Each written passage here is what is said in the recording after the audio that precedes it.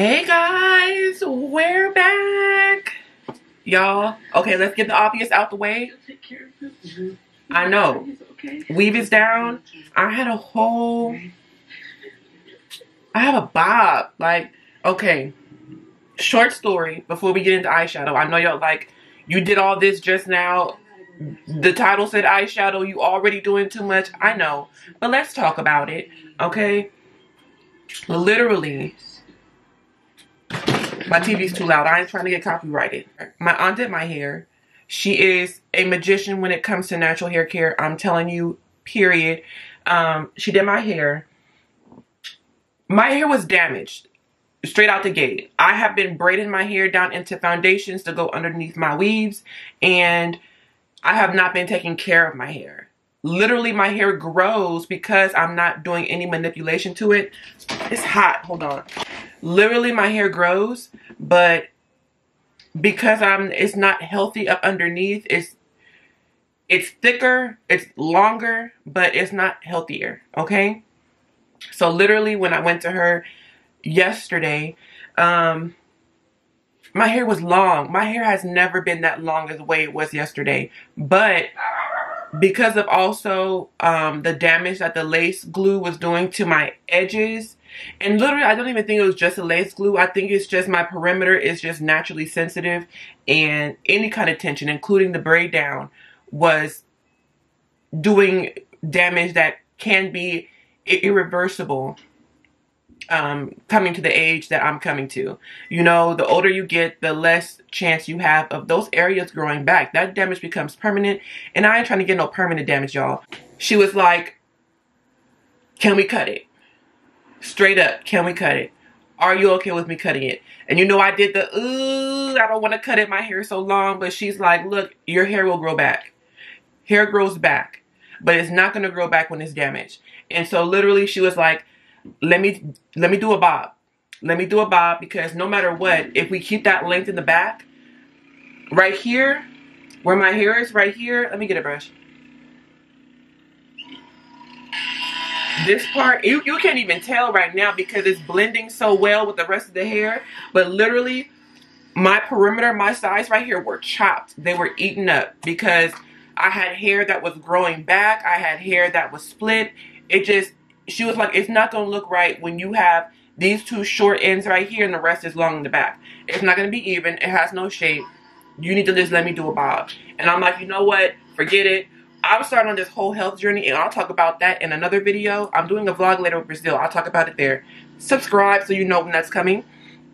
But literally, I said I'm starting this whole health journey, trying to take care of my body inside and out, and we're just going to include hair with that. Let's chop it.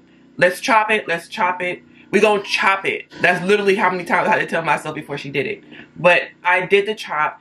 It turned out beautifully. You know, considering especially what I walked in there with. Like, the fullness in the back. I'm sorry, I just unwrapped my hair as you guys saw. So it's a little, you know, bent up, a little shapely, but it's going to fall right throughout the day. And my hair is not trained. I ain't had my hair pressed in a minute. So I'm surprised my roots ain't, you know, acted up already. I'm sure as soon as an ounce of sweat hits them, they're gonna revert back to, you know, Kunta. But I'm feeling this. You know, I feel like I just ordered a wig. Like, I just ordered a wig. It's coming in the mail. And I'm like, do I do it? Do I not? Do I rock my natural hair for a minute? Let my, you know, my perimeter breathe? Like, what do I do? I wanted some knotless braids too. It's like, I got all these styles I want to do, and I'm looking at my natural hair like, dang, you look good. You look good, boo. Okay, I don't know. Comment down in the comment section what y'all think. Tell me what y'all think. You know, we here. But anyways, back to the point of this video. Let me close that a little bit.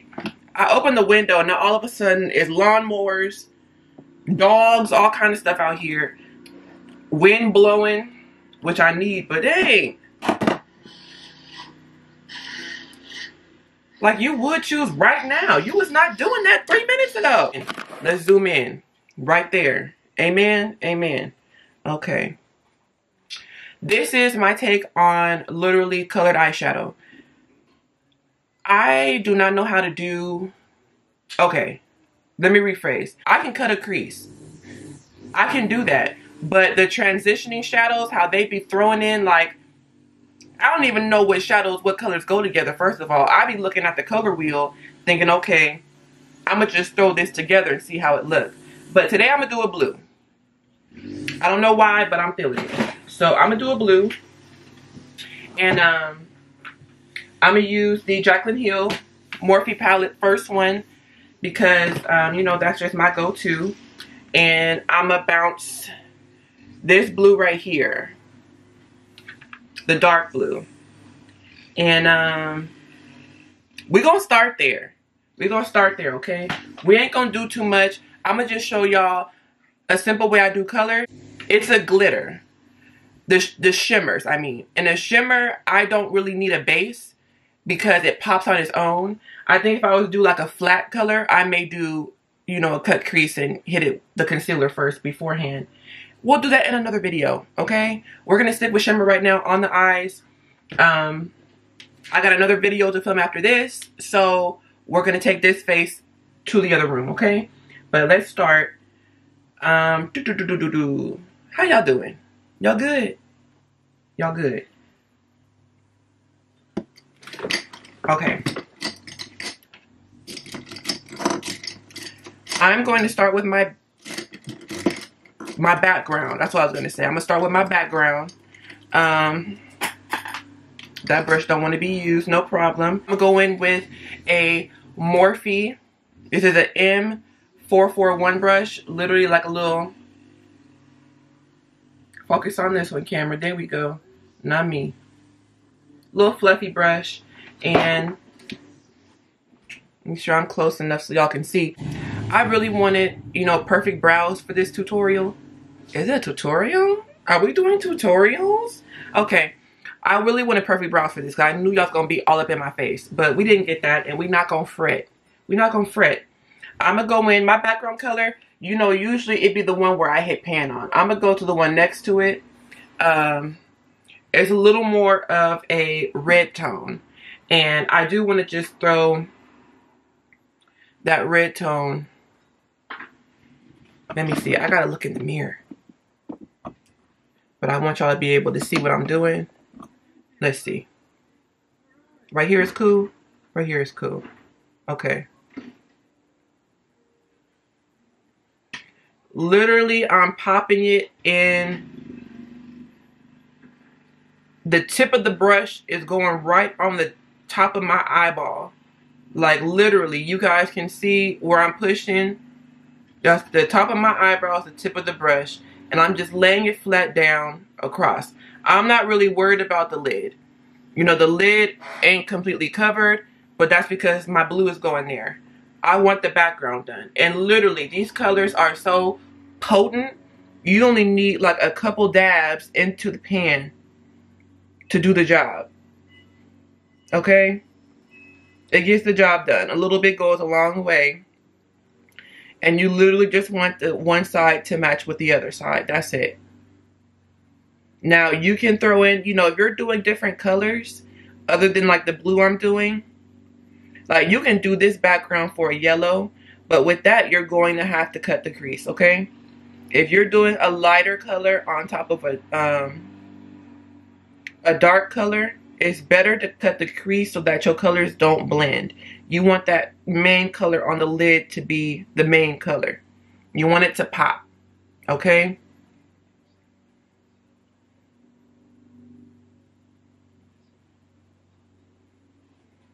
Okay, that's where we are. We got our color on both sides. We're not covering all down by our lash line. You ain't got to worry about that. The main focus is behind that eyeball. It's our background color. It needs to stay in the back. Okay? Stay in the back. My next showgirl, I'm taking an eyeshadow brush. It's an e.l.f. eyeshadow brush. One of the cheapy ones, the $2 ones. That's all I need. It's a flat brush. I'm taking my NYX Bear With Me Prime Set and Refresh Spray. You could spray, that's a setting spray, it's a priming spray, it's a refresher spray, it's a brush spray. I love it. It's light. It's real cool on my brushes. I'm taking that blue. The dark blue. Literally dabbing in the dark blue, okay? I want to get enough on my brush. And I'm going to start in the middle. Patting down. This low-key almost look like a little purple. Literally starting. And this one, I don't want to make it like spread it out. I'm going to keep going back into the pan. As you see the color slowly fading, just dip back in the pan. And that's what's going to keep that color potent. Okay? You start to see it kind of shear out. And I'm going over my natural crease. You guys see my eye closed. It's a natural crease right in here. Y'all need to find your natural crease. And that's exactly the lid space you want to cover. Now, I'm not worried about going all the way over to the outer edge. I'm going to throw my signature brown right in that corner. Okay?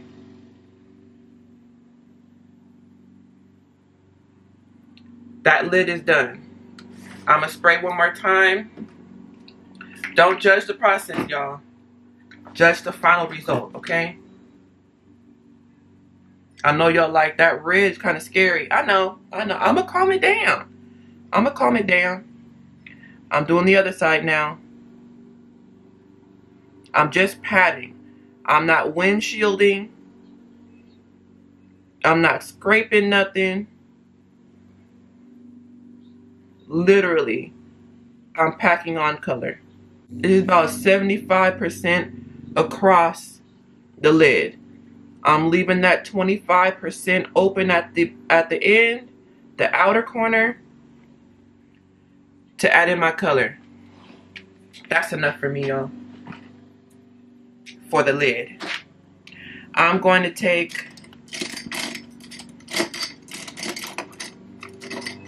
my Kiss brush. Y'all know that's what I use for. It's a tapered eyeshadow brush. It's already got my brown on there. I'm going in. I'm going to go in with the darker brown at the bottom. I'm just going to tap it, literally tap it right here in the corner.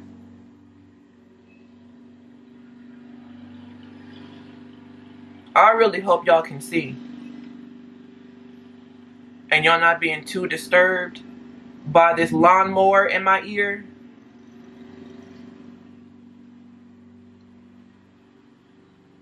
Okay? It's gonna come together, y'all.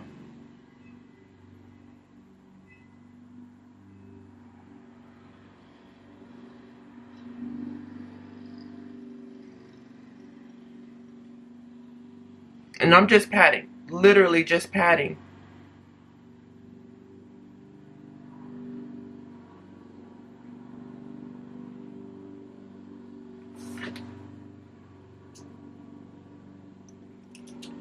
I'm going to take the brush that I did the background color with, and I'm going to, this is the color in, I put the color, this is like a blank in, and I'm going to just kind of brush that brown. This one has a little more brown on it. I'm going to get a clean brush. One that ain't got no color on it, just a fluffy brush to kind of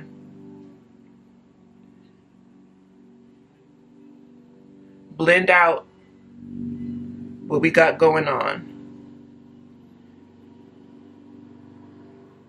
And please make sure you blend. These videos be good because I want y'all to see, like, if y'all like a look somebody got, they didn't just do it perfectly the exact time and that's how they, you know, they make little mistakes along the way. So to me, it feels better when I know, like, okay, they made some mistakes. I ain't too far off with this because I made some mistakes. You feel me? Most people do use tape. They use tape for this, to put tape on the side. When I'm cleaning up right now, they just peel the tape off and it's clean. I could have did that, but I didn't. You feel me? Let me see if I got some. These, y'all, they're called shadow shields, okay? And literally, they're little stickers that you can put on your skin right there, wherever you need them. You either catch the fallout underneath your eye or, you know, catch the sides. But, you know, I got it. I got it, you know. I just ain't use it. I'm going to take a clean brush. And I just want to kind of, I'm going to actually take a little bit more of that red because I don't like how far I came up with the brown right there. So I'm going to add just a little more color and blend it out with the clean brush.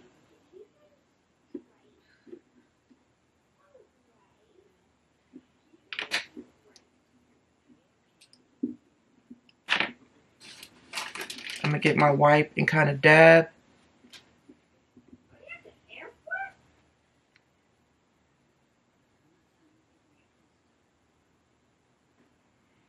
Some of that down. We ain't trying to come too potent. You know, we ain't going nowhere special to need, you know, dramatic color like that.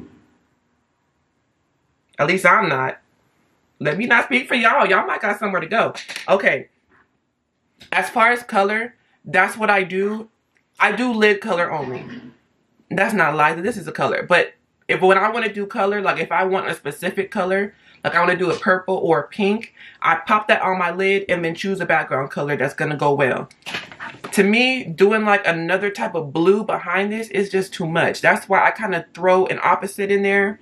You know. So it gives you a little bit of a contrast. I don't wear colors without eyeliner though. No eye look without eyeliner. So I'm going in.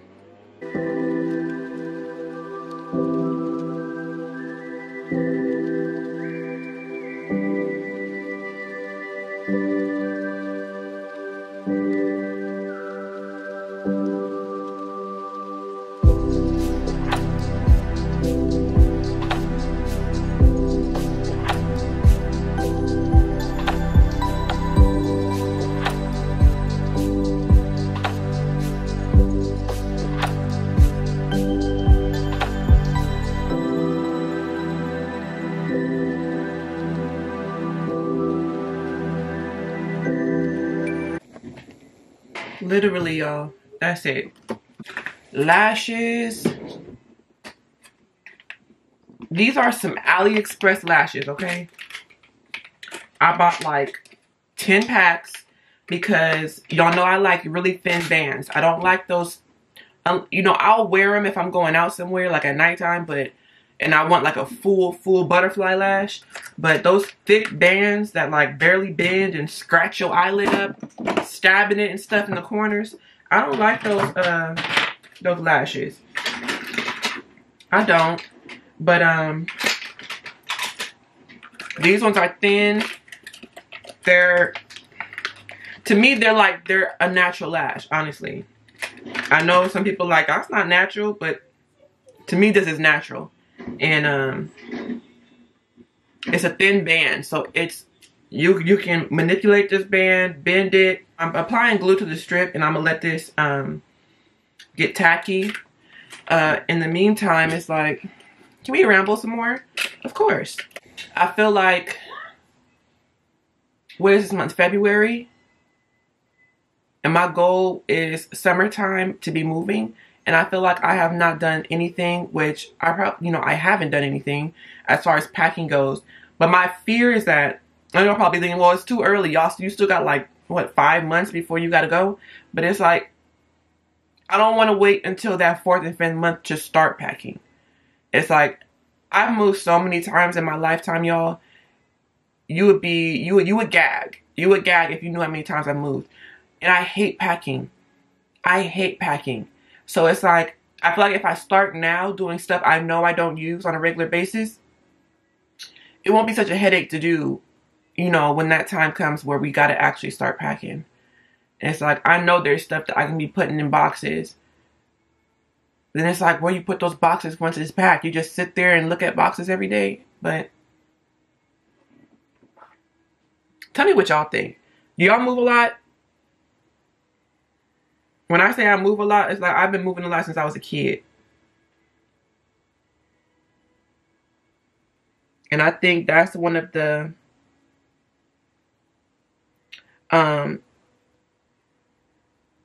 appealing things about going to Texas is that I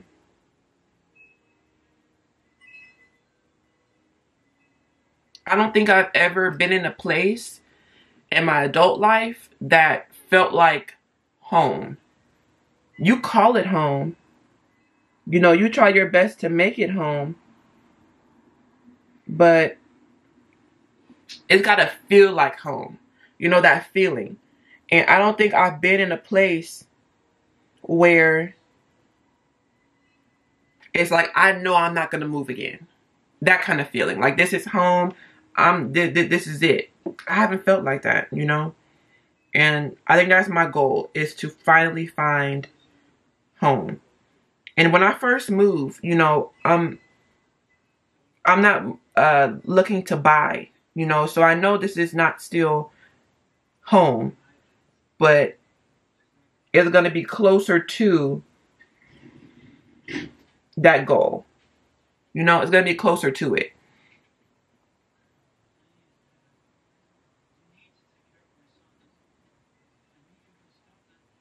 You know, I'm looking to buy a house when I find that home, when I get that home feeling.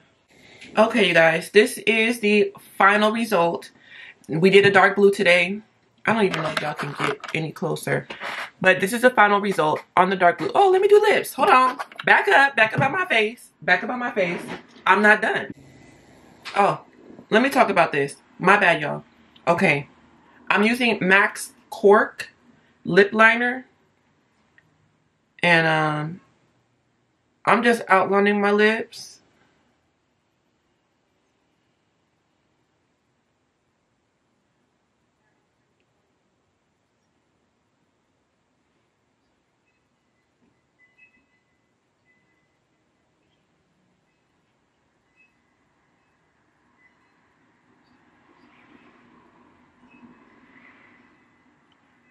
I don't overdraw the top lip or the bottom, and I do bring the liner up a little bit on my lip to fill in the lip just a little bit. I just like that look.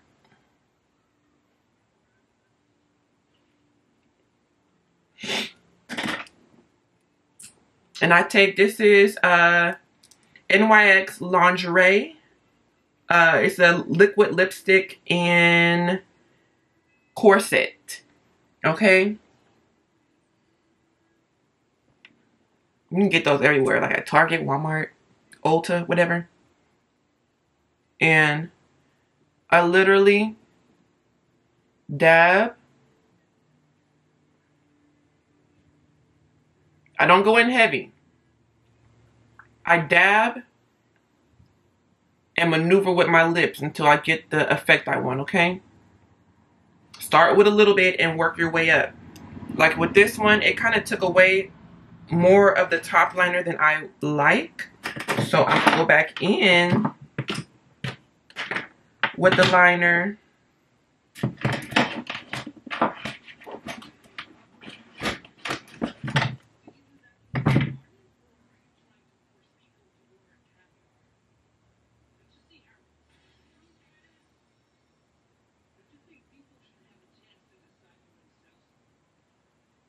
And I just literally just went back in to correct. You know. I try to get that little peak of my Cupid's bow there. I like that little V. Gotta make sure we don't make that disappear. Alright guys, that is the end of the video. We did blue today. I think we did pretty good. It's a solid look. Solid color look. You know, I'll throw in some other colors as I go to show y'all like some different lid play. But honestly, this is it. You know, if you're one that struggles putting on colors, but you want to try colors, definitely try it this way. Focus just on your lid with the color and throw a background color. You can even, if you don't even know background colors and you're like, I don't want to, you know, risk it, then just stick with that neutral, the one that I hit pan on all the time. Honestly, that one right there. Stick with that one. You can throw any color you want with that one. Just know that if you do a bright color, like a yellow, and I'm going to show y'all what I mean by a bright color. Okay, this is the Jaclyn Hill #2 palette. Like, say you want to do that yellow or like that pink down here, or even like the orange. Ooh, light. Settle down. Or even like the oranges up here. You know, these reds, and you may have to hit that with some concealer to cut your crease before you put that on to make those colors really pop. Because sometimes just putting it on a lid or on top of a background color, they don't pop the same way as they do with a blank canvas background. And so maybe next video I will show you how I cut my crease, because it's easy, honestly. It's really easy. And it's simply, I'm not adding in like, you know, 3 layers of I'm not doing all that, honestly. I'll show you how I pop a color like that, and just make sure you like it. Like the video, subscribe, let me know y'all want to see it, because otherwise I'm gonna just keep uploading stuff I want to do. Okay, I love you guys. I'm gonna go film a clothing video, so make sure you guys are watching out for that. It is a tall girl video. I'm sorry. I'm sorry. But yeah, I'm going to film that next. I hope to see you guys there. Love you. Peace.